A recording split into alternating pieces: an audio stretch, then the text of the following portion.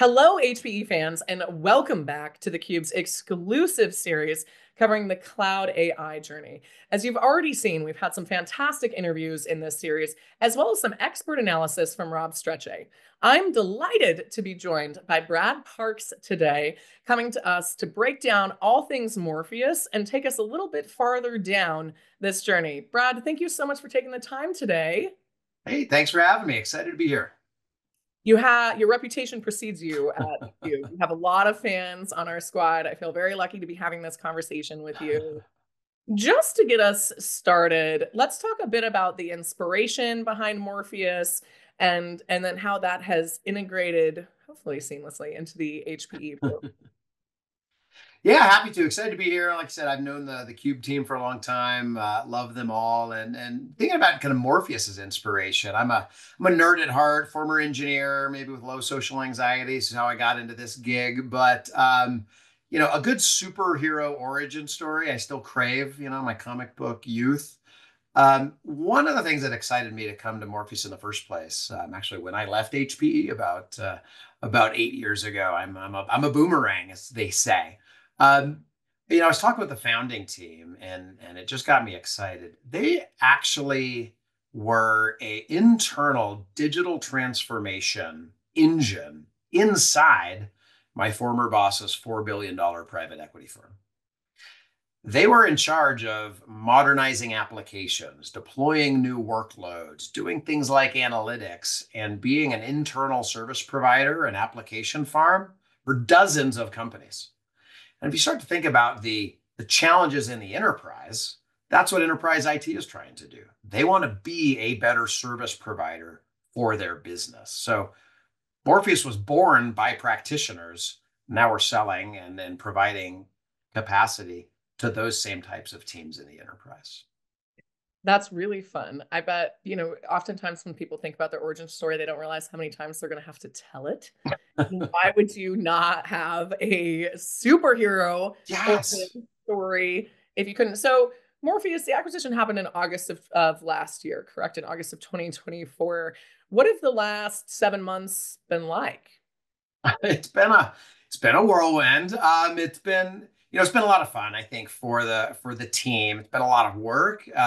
It's been interesting to see this, startup culture. I think one of the things, having gone through a couple of integrations when I was at HPE before, right? Oftentimes new companies come in and you bring an entirely different perspective. And to me, that's exciting. And I've been actually co-engineering with HPE as Morpheus for a number of years. So in a lot of ways, this is coming home. It just feels right.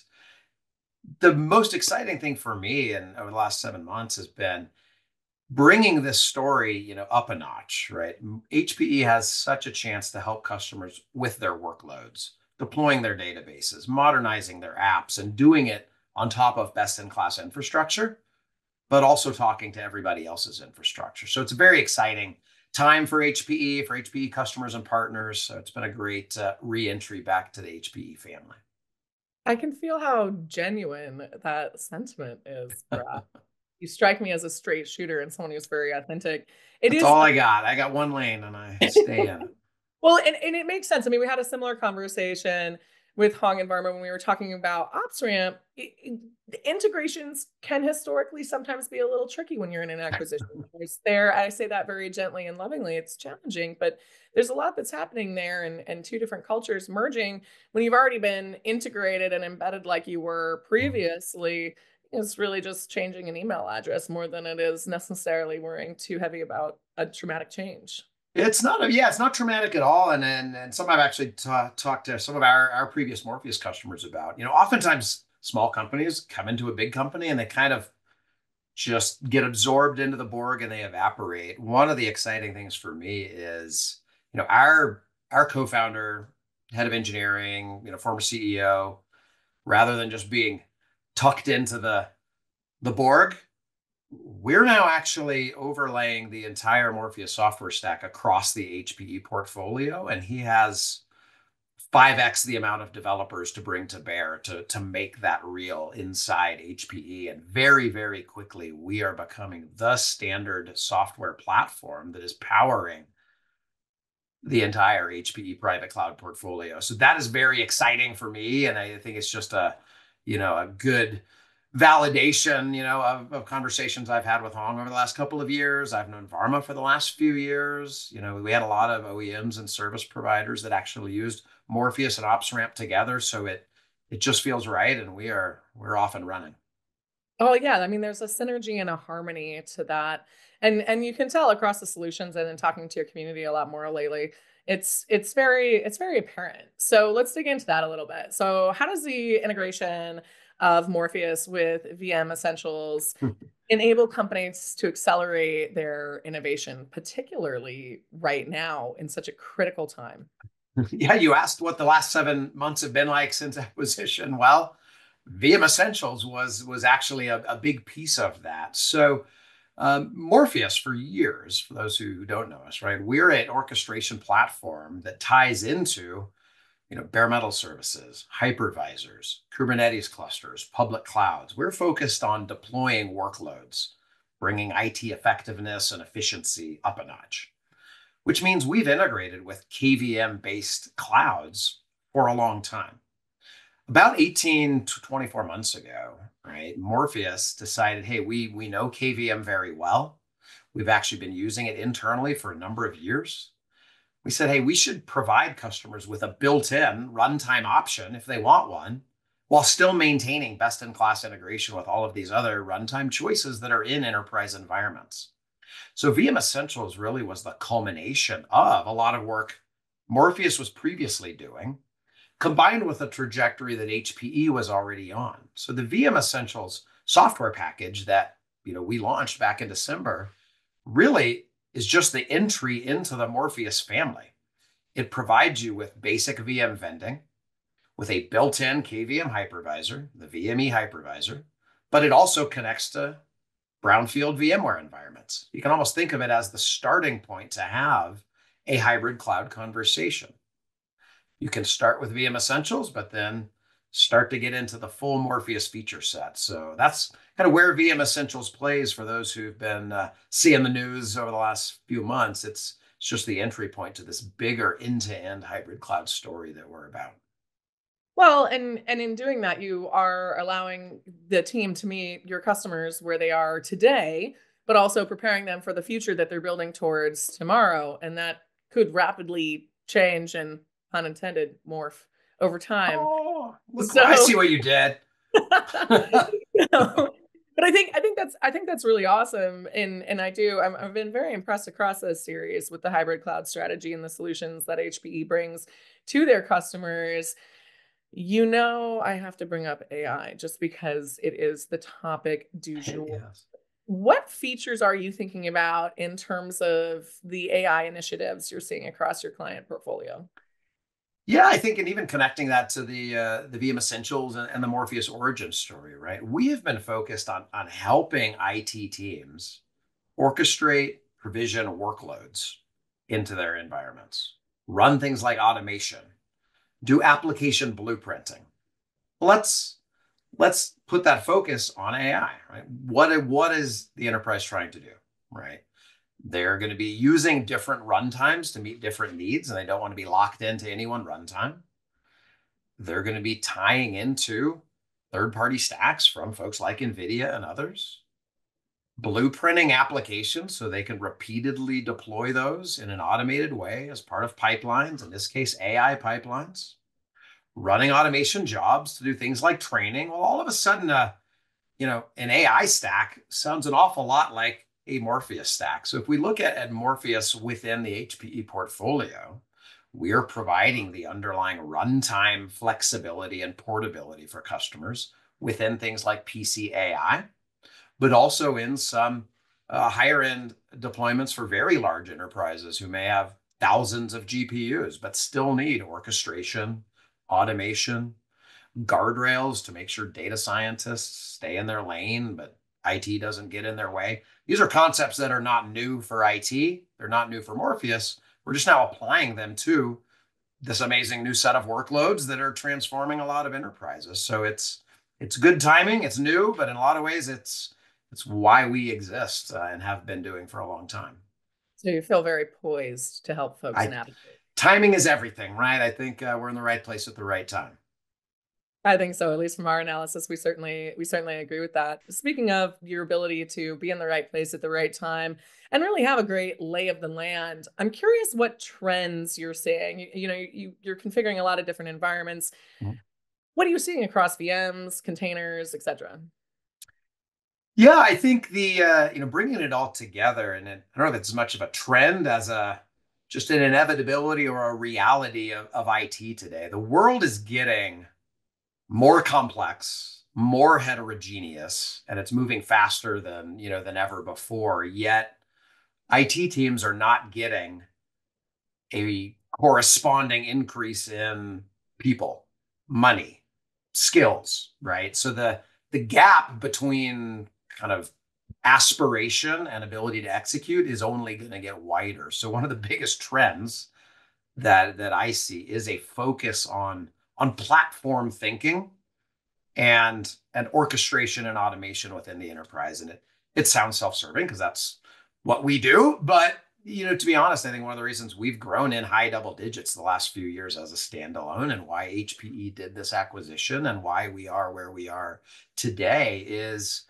if enterprises are going to scale to meet the needs of their business, right? If IT is going to be effective and is going to be efficient, they have to embrace platform thinking, which is the ability to provide end user developers, data scientists with on demand self service access to applications.